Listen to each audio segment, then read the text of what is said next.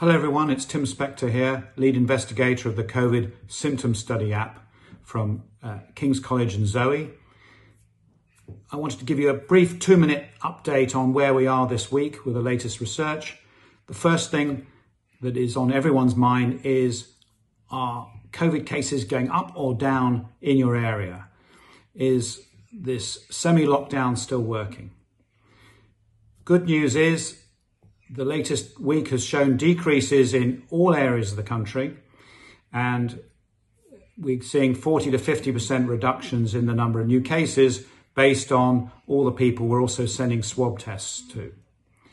So this is based on large numbers of people reporting every day.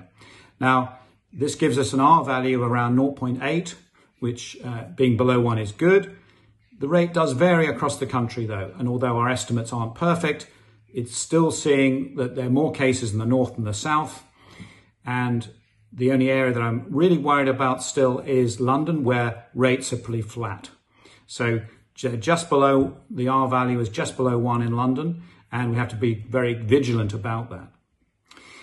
The second thing I want to talk to you about is picking up new symptoms of COVID.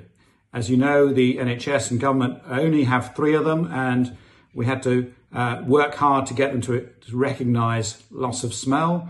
And there's a new one we think is going to be really important, that is skin rashes, which seems to affect up to 1 in 5 people with COVID. And these can go on for weeks.